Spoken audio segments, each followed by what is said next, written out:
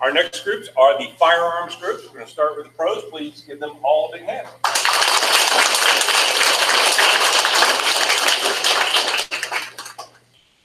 Good morning. My name is Luke Ford, and this is Amy Chung, Jackson Taylor, Leah Gould, and our missing member is Abby Patterson.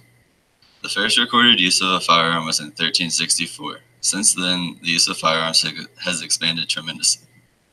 The growth of firearms has led to debate on whether or not firearms should be required in every South Sudan household.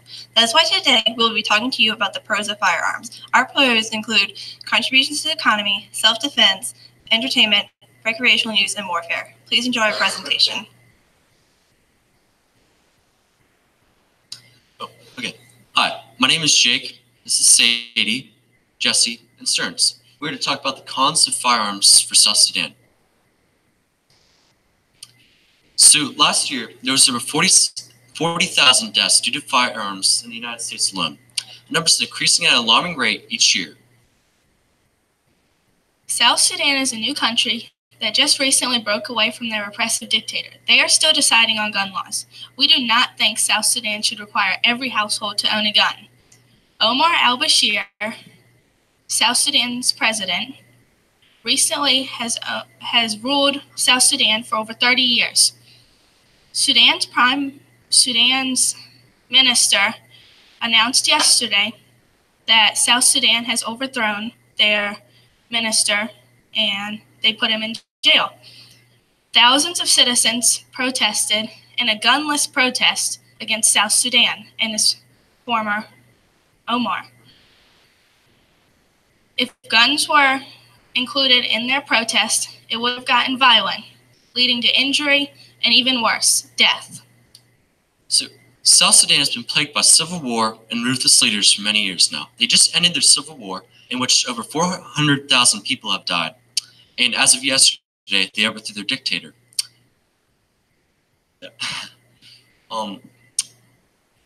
So they need to keep in mind that now they are deciding whether or not to ban firearms in households. They need to keep in mind that they have plagued them historically, such as in the black market, suicides, hate crimes, and mass murders.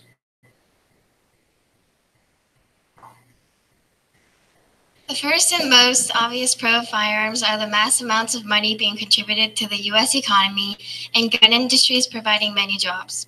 According to Firearms and Ammunition Industry Economic Impact, companies that manufacture, distribute, and sell firearms, ammunition, and hunting equipment employ more than 150,000 people and generate an additional 160,000 jobs in supplying goods and services to manufacturers and distributors. In total, firearm industries pay more than $15 billion in wages and employ more than 300,000 people. Not only do firearm industries provide many jobs, they also contribute a huge amount of money to the U.S. economy. In 2018 alone, gun industries contributed $51.3 billion to the U.S. economy. Industries that manufacture firearms also generate tax revenues.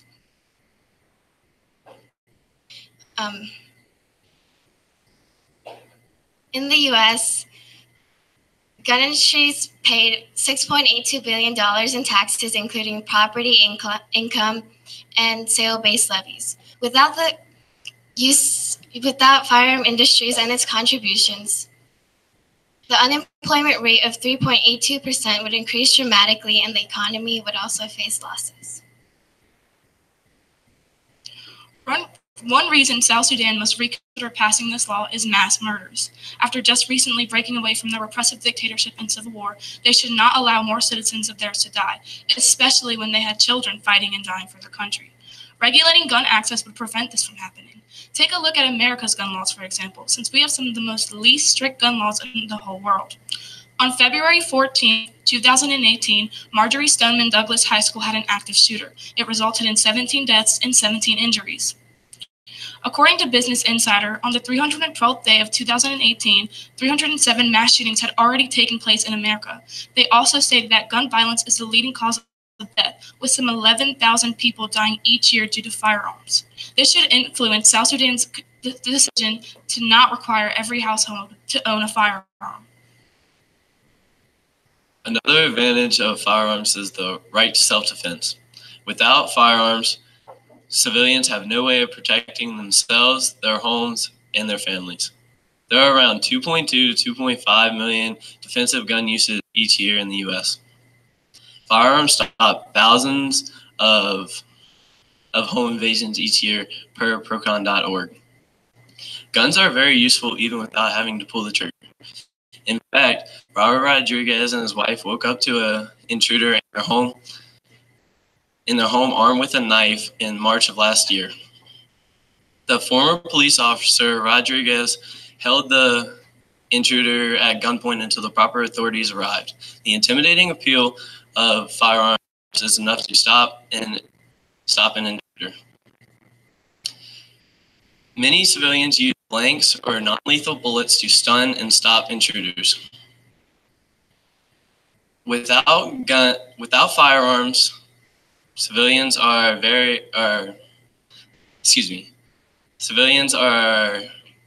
defenseless against the evil that intend to hurt or steal from other people. Suicide is a huge problem and affects every country in the world.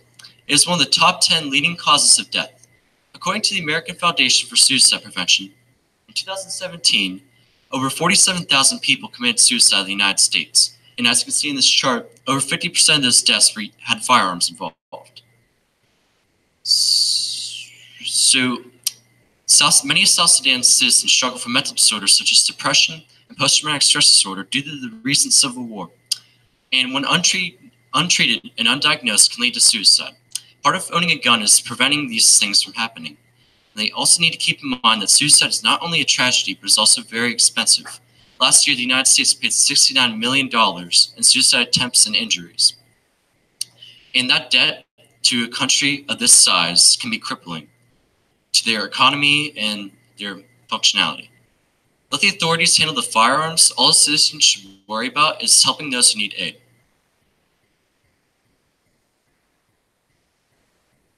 Another pro of firearms is that they play an important role in the production of video games for our entertainment. The Entertainment Software Association says that 90% of American children and over half of all Americans play video games. The average American gamer plays about 6 hours a week, which is almost an hour every day.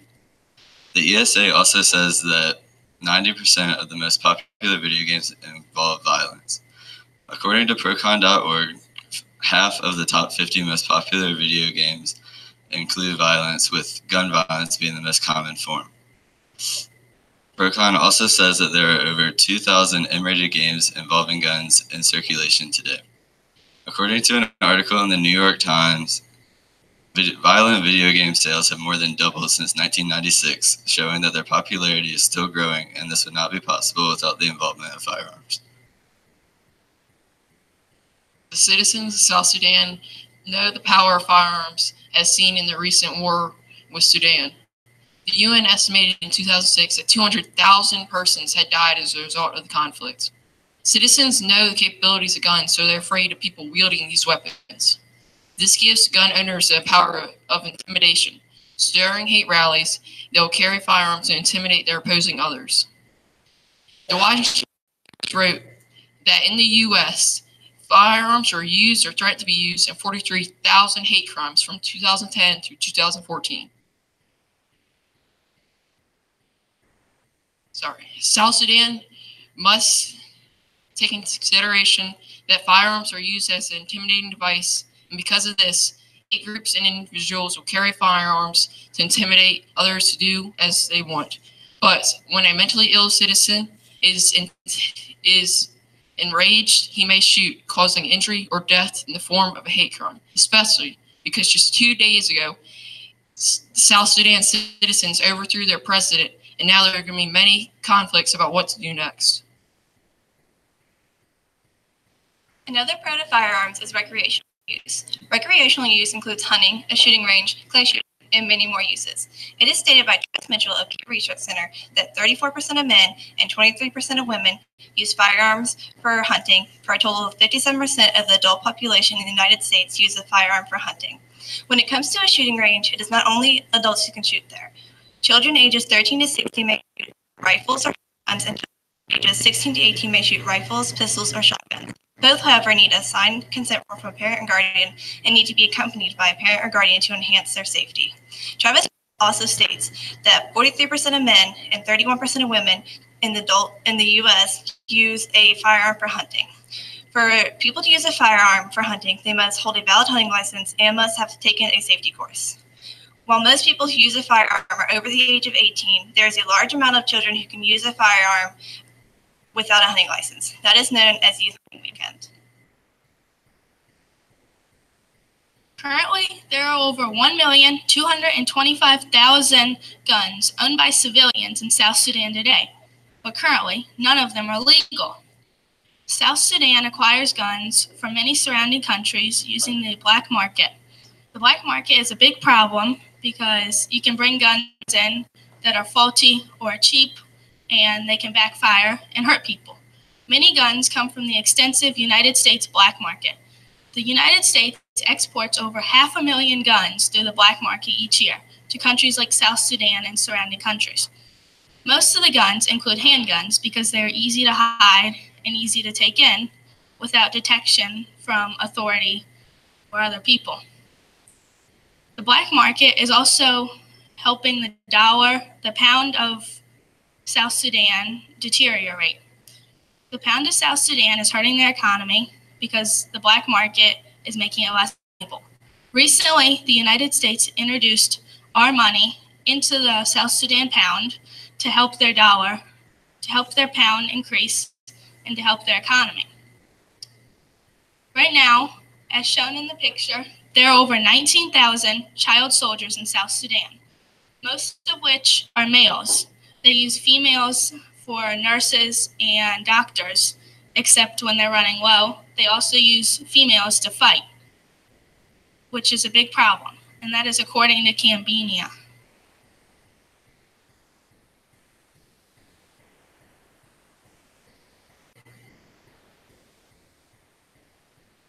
This is our missing member, Abby Patterson. Firearms are very important to our military and to other countries' military. They allow our country to easily defend our land and to conquer attacking nations. An example of this is when the U.S. participated in World War II, as shown here. After the bombing of Pearl Harbor in 1941, U.S. troops were sent all over Europe, and they helped defend countries, and they shared and traded firearms with them and were able to defeat the attackers. An example that shows that without the use of firearms, civilizations were destroyed is the Tuscarora War. This conflict arose after colonists started settling in the North Carolina region.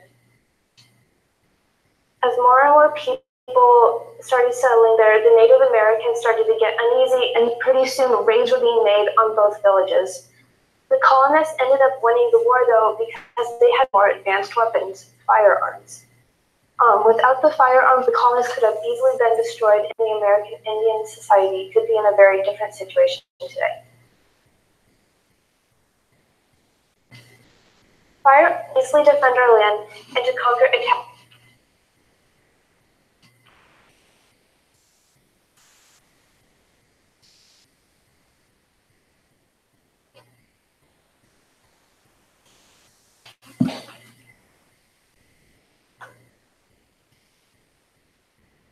Should South Sudan require each household to acquire at least one gun?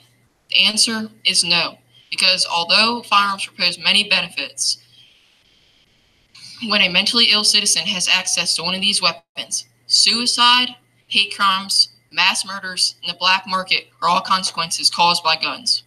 South Sudan must do detailed background checks, mental illness checks, and require each citizen to take a gun safety course before allowing anyone to own a gun. Also, if there's a child, mentally disabled, or mentally ill citizen in the gun owner's household, they must keep the gun in a secure area in a locked safe. After all the tragic events South Sudan has been through, they should not allow more of their citizens to die. Not requiring a firearm would help improve their current state. Human life is so much more precious than a firearm, no matter what benefit it may bring, whether that be sports, hunting, recreational use, or the economy. In conclusion, there are many pros to firearms, including the contribution to the economy, the right to self-defense, benefiting warfare, and more. Although the pros of firearms can be beneficial to society, we believe that South Sudan should not require each home to own a firearm. Instead, they should have specific trained personnel who can prevent the rise of future oppressive leaders. Thank you.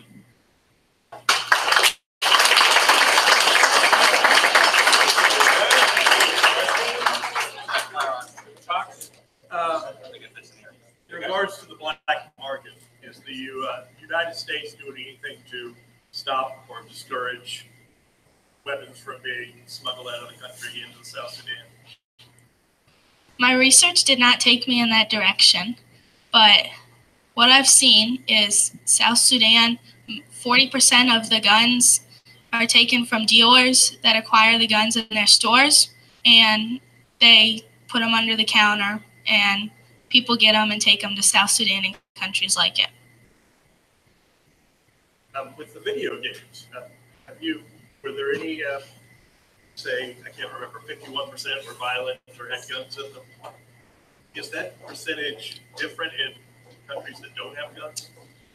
Yes, those were the statistics for just the United States. But do you know if those same games are popular in countries that don't have weapons? I don't know. Very good. One more question. One more question.